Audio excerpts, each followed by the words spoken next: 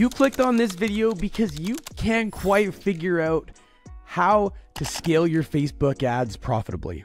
I'm here to share with you the real reason you can't scale your Facebook ads and the 3 frameworks that I've used personally to sell hundreds of millions of dollars in e-commerce sales using Facebook ads. But before we jump into it, I want to make one thing clear. Chances are your Facebook ads aren't broken. Your business is. The math's pretty simple. If you're getting a $20 CPM and a 1% click-through rate, you're going to be paying about $2 per click. To get 1,000 clicks, it's going to cost you $2,000. If your conversion rate is 2%, you're going to get 20 sales off 1,000 clicks. And if you have an average order value of $50, $2,000 in ad spend is going to spit out $1,000 in revenue, or a 0.5 ROAS. And I'm pretty sure we both know that if you don't have some crazy extended lifetime value, this is not going to be a scalable model for your e-commerce business. So enter the 3 frameworks. There are 3 core frameworks that you're going to be able to leverage in your business that are going to allow you to fix the things that are wrong, fix your business, and make it so that you can really lean in to Facebook ads to scale. So the first lever or framework that you want to use to correct your business is conversion rate optimization. You've probably heard this beat around like crazy in the last couple of years, but it's true. If you can increase your conversion rate from 2 to 3%, that's making your website or your landing page or whatever work 50% harder on the same traffic.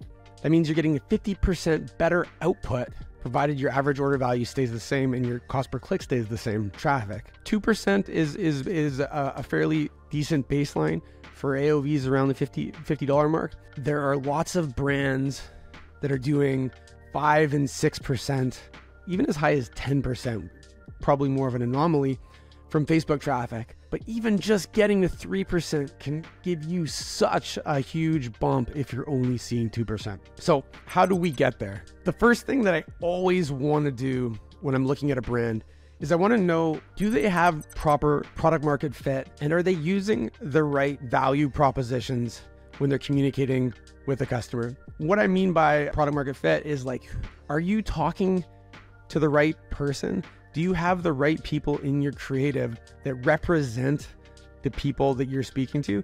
If you sell a stress reducing pill for people, how much better could you speak to your avatar if you were talking about a stress reduction pill for breastfeeding moms, or a stress reducing pill for new parents who aren't getting enough sleep? How you communicate to somebody is going to make it feel whether that product is directly for them. So the first thing I like to do is like run some ads around very specific customer avatars, talking specifically to their pain points so that we can make it feel like their product is right for them. You obviously need to make sure that the market is large enough and that there's a big enough demand that you can scale to where your business goals are.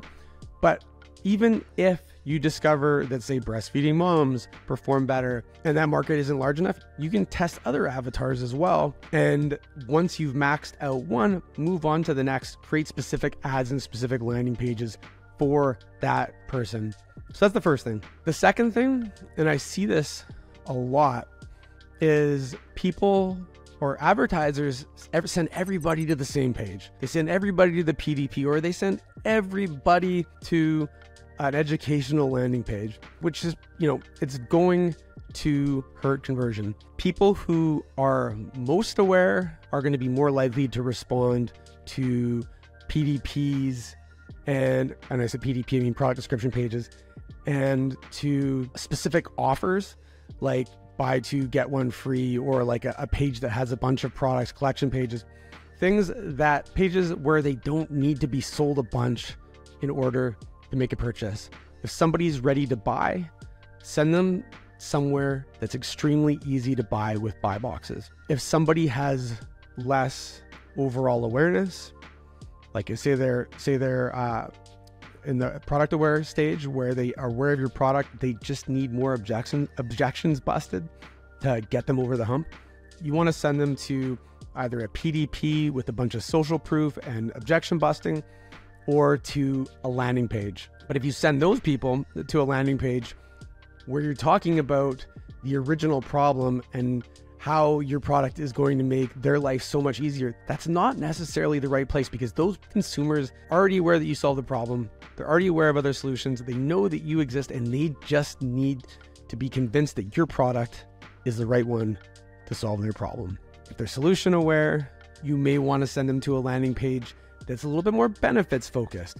What outcome is going to be different for them than somebody who's lower down the funnel? Making these pages specifically for the right level of awareness is going to allow you to send your ads that talk to those segments to the right places. It might sound complex when you're hearing me talk about it right now, but if you're spending a ton of money on ads, you want to make sure that you're putting the right information in front of the right people. And then the lowest hanging fruit, and this is where most people start with conversion rate optimization, is like surface level things on the landing pages or the PDPs. It can be things like adding urgency, adding scarcity, busting common objections tied to potential risks that they may be taking by buying your project. Again, those are time, identity, money, energy, and reputation. So making sure that you check all those boxes, where the product might be shipping from, providing, some people think that everything's going to be coming from China. They don't want to have something drop shipped. So knowing that they can receive their product in a couple of days from a location near where they live is going to probably convince somebody to take action quicker than expected delivery in 3 weeks. If you want a whole bunch of different ideas, I've actually made 2 other videos, one that's $100 million landing page template, one that's gives you a bunch of different ways to increase your conversion rate, as well as AOV. I'll link them down below in the description. I don't need to rehash all of that content. It's there. There's lots of little tweaks that you can do today to improve your conversion rate. The next lever or framework in this series is simply increasing your average order value. Using the metrics above that from the very beginning of this video, if you had a $50 AOV with the other metrics, you'd be landing somewhere around $1,000 output on a $2,000 spend, or about 0.5 ROAS. You can double your AOV. I'm going to repeat that. You can double your AOV. A friend of mine named Russ, we were doing some things together, and one of the things that he was able to do on a $27 product was to push his average order value from $27 to as high as $119 at one point. And he did this using 2 core things. First of all, he did something that I call volume incentivization. Basically, if it's something that's consumable, like a supplement, a food, a cleaning product, whatever it is, when you present the product, you offer it in multiple sizes. Supplement companies have been doing this forever. You can usually get like a 1 month supply, a 3 month supply, or a year, or some combination of those. Maybe it's 6 months, but they always present the largest bundle as the absolute best value.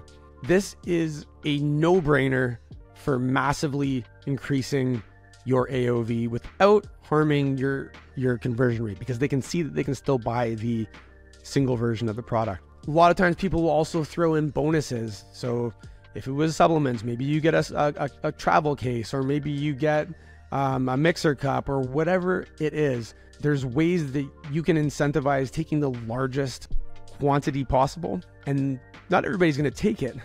But if enough people take it, it's going to bring up your overall average order value high enough that it offsets the lower AOV on the smaller bundles. So if you can get enough people taking that and the dollar input is high enough, you could potentially double your AOV from $50 to $100, which again, if we didn't change any of the other metrics in the original example I gave you, that would bring you to a 1 times ROAS, or $2,000 in revenue off of the $2,000 spent. When you layer in the other 2 frameworks, now you've got a profitable business. But I'm not quite done yet on AOV. So volume incentivization is a huge driver of increased AOV.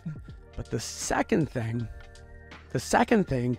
is making sure that you have one-click upsells set up, whether you use Zipify's one-click upsell or rebuy or whatever the product is. You want to make sure that you optimize the upsell for each version of the 3 options that you're giving consumers to purchase. So if it's 1, 3, and 12, the people who buy 12 are much more likely to take a larger second upsell. And then if they're not interested in the upsell, you should be creating alternate paths with downsells. You should be able to, at the absolute minimum, have a 10% take in your one-click upsell funnels.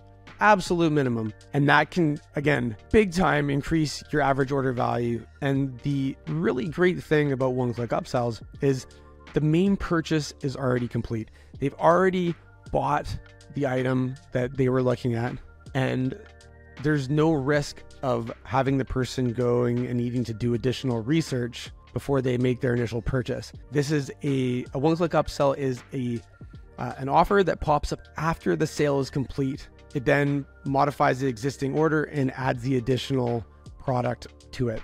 Great way to quickly boost your average order value. If you don't know what you should be upselling the consumer to, sell them more of what they've already bought, because you know they believe in that idea and they're there for it. Most people, you're gonna get the highest take rate on more of what they've already bought. And the third framework or lever that you have inside of your business to scale your Facebook ads, this one's actually not so much on your business. This one actually is inside of your Facebook ad account. And it's to improve the performance of the creatives you already have. So again, I'm going to use the initial example again, but if you can increase your click-through rate, from relevant click-through rate, that's important. You don't want to trick people into clicking. But if you can increase your relevant click-through rate from 1% to 2% using the initial example, you will have instantly moved your return on ad spend from 0.5 to 1. You couple that with the 2 things that I just spoke about before this, and your business should be rocking. So before you go and start jumping around your ad account trying to figure out what you should be tweaking, I'm going to go back to what I said in the first point, is that you need to make sure that you have product market fit, understand your value props, and who you're communicating to. That is going to be the beginning of my creative framework. You have one avatar and one core problem per creative matrix. Creative matrix is fundamentally a spreadsheet that covers the different levels of consumer awareness, the different formats, so video and images and maybe GIFs, depending on if you want to add those in there.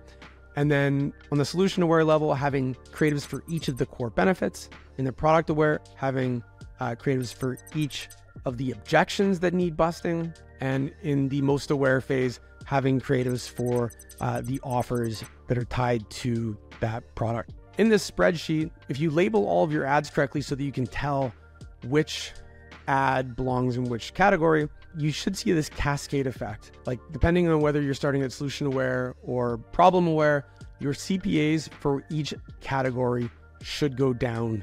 So your most aware ads should have the lowest CPAs, and your problem aware or unaware ads should be the highest. Now, if you remove any of those creatives higher up the funnel, over time you will see negative consequences on your lower funnel ads, because they are feeding eyeballs and creating awareness that drives down your CPAs. So what I like to do is make sure that I have creatives for both video and images in all of these boxes. I can then look at my account and say, okay, which level of awareness and which benefit or objection that needs to be overcome, or where exactly are we weak?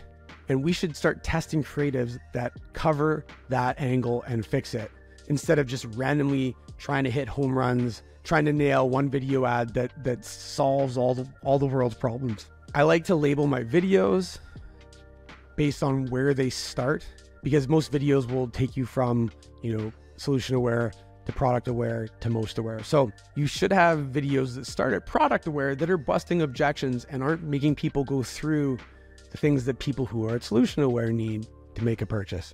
having this matrix will make your life so much easier because you know exactly what you need to work on when you need to work on it, so that your machine, your grid is going to give you optimal performance. The other major low-hanging fruit that I like to look at when I'm going through an ad account is, what is the relevant hook rate on any particular piece of creative? This is only going to apply to video ads, of course, but if you have some creative that's getting you fairly solid returns or the higher performance in your account, and you look at the hook rate, which is 3-second video views divided by impressions, if your hook rate is less than 40%, I would go and consider testing 3, 4, 5 new hooks for that video.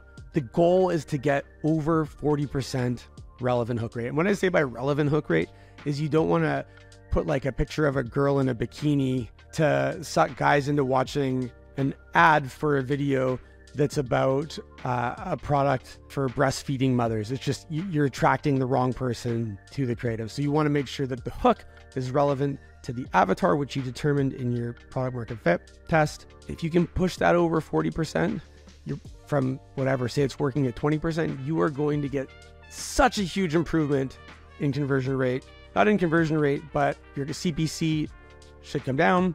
Your conversion rate should stay close to what it already was, and you should get close to double the output if you go from 20 to 40%. The other thing that's really easy to do with your image ads, look for ads that are performing decently well and make iterations of those. The lowest hanging fruit is simply changing a headline. So if you got an image ad, there's like text overlaid on it, change the headline, test out different things. Because sometimes, if you've read the book Great Leads by I guess Mark Masterson, oftentimes the largest impacting item in direct response is the headline.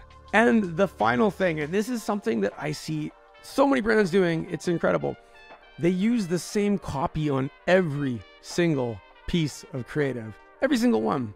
Doesn't matter what level of awareness the consumer is at. All of these different pieces of creative just have like 5 benefits listed, some sort of like money back guarantee, and then the same headline over and over and over and over again. People need different information based on what level of awareness they're at. Test those pieces of copy, both the body copy, the headline, test it, test the crap out of it. And then one of the things that I mentioned earlier in this video is that you need to be sending people to the right page based on that level of awareness. So if you're sending everybody to your homepage or your PDP or a lander, regardless of where they are on the level of consumer awareness or how you're communicating to them, stop doing that. Start testing, sending them to the page that is geared towards where they are in their journey, and you will see much better results. If you like this video, take a look at this video above. I'd go over what I would do if I was trying to start a new brand from scratch and get it to 100 million revenue as quickly as possible.